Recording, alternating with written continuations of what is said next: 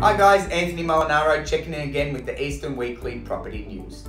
Last weekend was the true test of the market recovery, with 1,528 auctions scheduled in Victoria and a very healthy clearance rate of 77% recorded thus far. At OBrien Real Estate, the network had the highest volume of auctions in any week for the whole of 2019 and achieved an extremely strong clearance rate of 92%. Now, in line with the recent market recovery, we've seen a number of our clients opting to shorten their campaigns, which has produced an average days on market of only 22 days. In finance news, the Australian Bureau of Statistics released their annual publication, the National Accounts, that provide updates on Australia's economic performance. There were some key takeouts of the property market, with rents overall nationally increasing only 2%. Now, that is the slowest growth in 25 years, which would be mainly attributed to our low interest rate environment.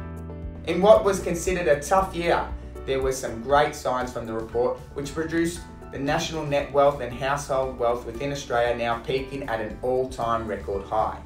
Now, we anticipate this point to further asset price growth, particularly in the real estate market. This Friday, we have the release of the CoreLogic Home Value Index for October, which measures home price growth.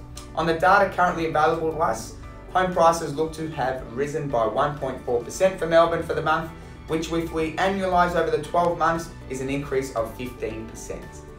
And to finish off, we would like to congratulate our very own Michelle Stevens from our OBrien network, being crowned Victoria's Salesperson of the Year. Now, this prestigious award was presented last Thursday night at Crown Palladium and is one recognised by the Real Estate Institute of Victoria.